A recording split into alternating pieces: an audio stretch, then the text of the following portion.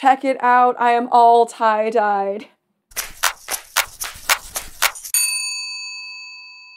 Assalamu alaikum and welcome to Noor Kids Crafters.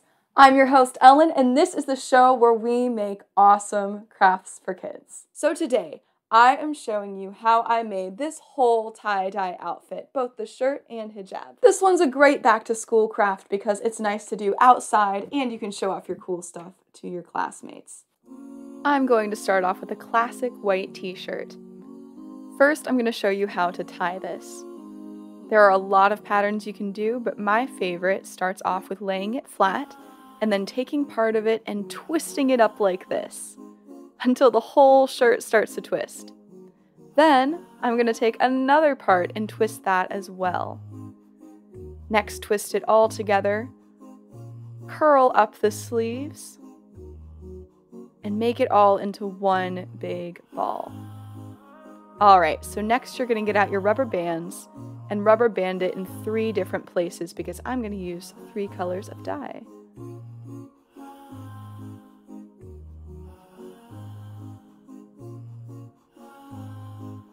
By the way, I like to keep the t-shirt just a little bit damp, but not super wet.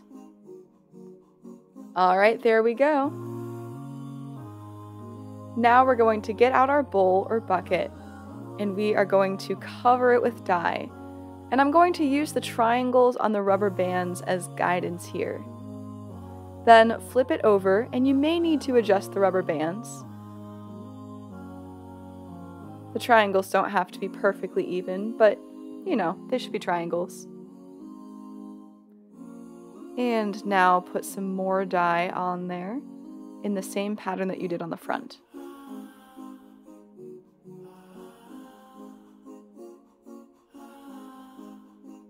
If you add more dye, there's going to be more color, and if you add less dye, there's going to be more white.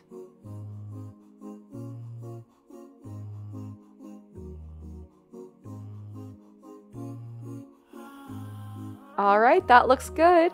So now I'm going to put that in a bag and set it aside.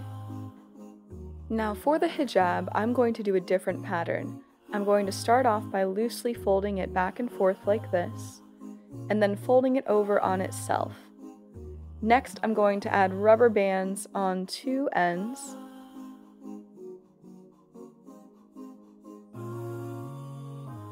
So it looks almost like a piece of candy. Then I am going to dye each end.